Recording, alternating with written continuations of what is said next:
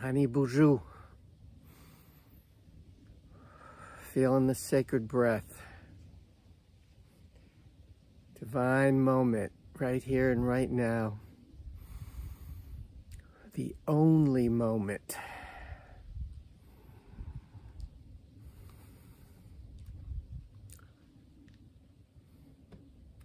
Honoring it by honoring the breath.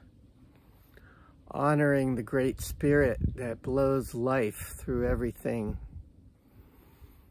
by honoring the breath. So beautiful to be alive. It's really good. It's a good day.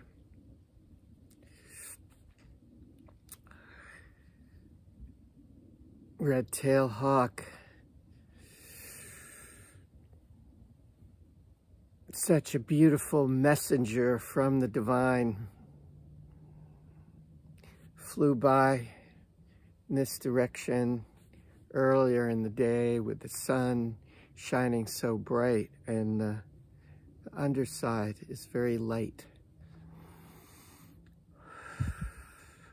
Headed straight to the north. Awe-inspiring.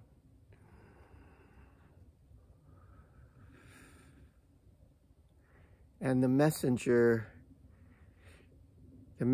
hawk is about paying attention. That's what it means for me.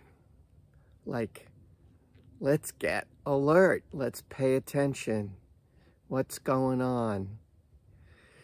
And if you've been following me the last bunch of days, the lesson, the super lesson, and I believe this is true for all of us, is letting go of the small I, the bundle of thoughts, our conditioned notion that my name, my story, my possessions, my education, all of that stuff, me, all that, that's me, and that's where I make my decisions from. No, that's not the right place to make decisions from. It's thy will, not mine. And that means really feeling and accessing the Great Spirit on a regular basis and letting go of what I think is supposed to happen. Letting go of control. I know you've heard this a million times, but it's going into this hard head more and more all the time.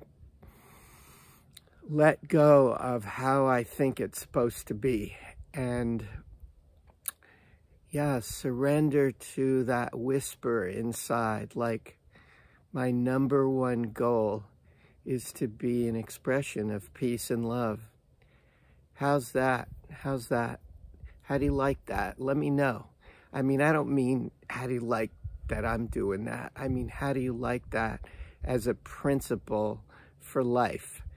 That the money, the job, the relationship, even the health is, physical health is secondary to our full embrace of peace and love, joy, tranquility, beauty. And that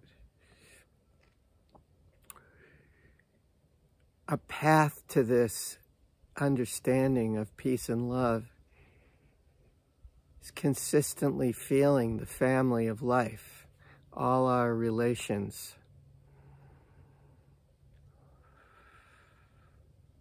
Feeling their love and their support. Often when animals come in my path, especially when I'm driving, it's like, hey, get out of your mind, get out of your thinking mind and pay attention.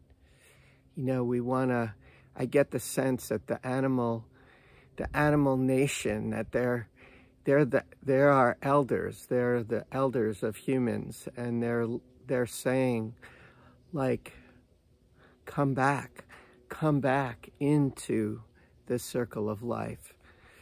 Come back, and where else is the circle of life but in the present moment? So this is the